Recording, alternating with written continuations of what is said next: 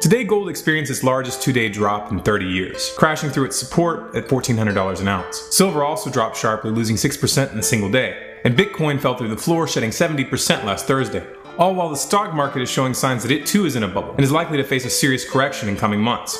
So what's really going on here?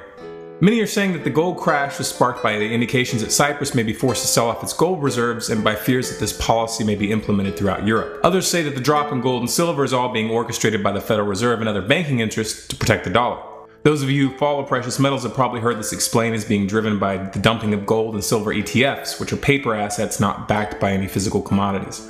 However, if you take a step back and look at the trends that are developing across the entire market, what we see points to a deeper underlying cause. The first question you should ask when looking at the run-up to these crashes is what was driving the investment in the first place?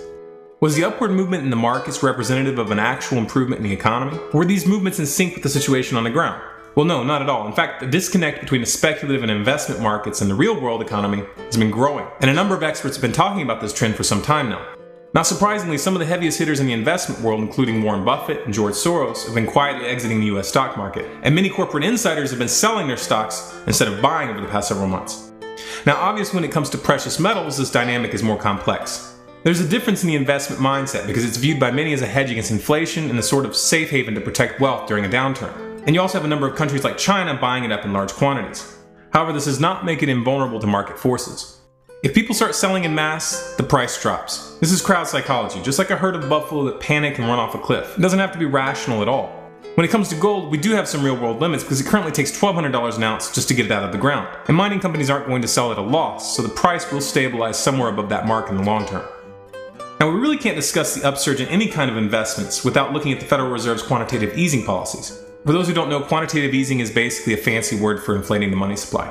We used to say that they were running the printing presses, but nowadays they don't even print the money, they just type it into existence. We've had QE, QE2, QE3, QE4, one after another flooding the market with dollars in a desperate attempt to prop up the economy. Now, this hasn't led to an inflationary tailspin because of the petrodollar, and that has resulted in a break from the historical relationship between the money supply and gold prices. Those who don't take the petrodollar into account have a very difficult time explaining the way commodities have been behaving for the past 5 years. The fact that oil is only sold in dollars is spreading out the consequences of US monetary policy across the globe, making it much less noticeable to the American public, and distorting the way that they behave in the markets.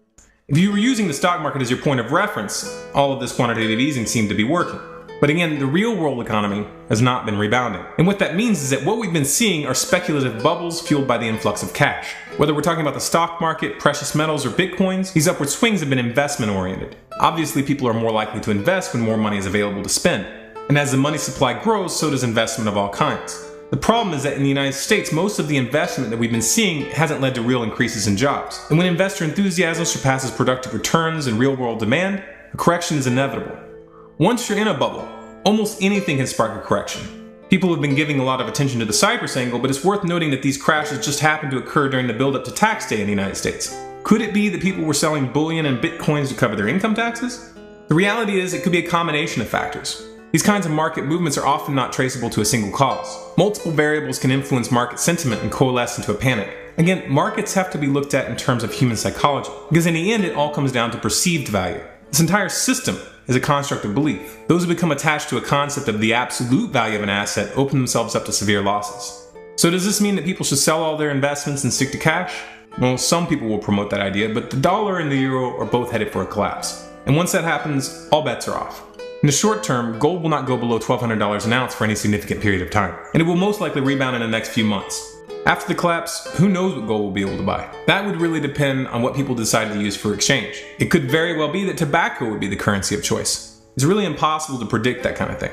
So what's the solution for the average Joe who doesn't have the resources to buy at companies in emerging markets or to set up elaborate hedging strategies, or who doesn't even have the resources to buy any meaningful quantity of gold or silver? I'm not here to give you investment advice, but my personal opinion, we need to pull out of this speculative mindset and start thinking towards an alternative economy. When we're talking about a real economy, it's the means of production that count, not the unit that you use for currency. People need to be looking towards things that they can produce in their own homes, which will be useful during a crisis. We need to grow gardens, we need to be building up connections and relationships in our local area with people with the same mindset. Buying up assets which you hope will increase in value is not likely to do you nearly as much good in the long run as building alternative means of production and exchange. Obviously, this isn't an easy answer, and it may be next to impossible in some neighborhoods just due to the mindset of the public. But realistically, what other option do we have? In the speculative markets, the little guy never really has a chance. If we try to compete with the elites on their terms, we're going to get eaten alive. We have to stop playing their games, and any investment strategy tied to their current monetary system is still their game. If you'd like more content like this, please subscribe to this channel, Stormclouds Gathering on YouTube. For updates and bonus content, please follow us on Facebook, facebook.com/StormcloudsGathering, on Twitter at Collapse Updates, and our website, stormcloudsgathering.com.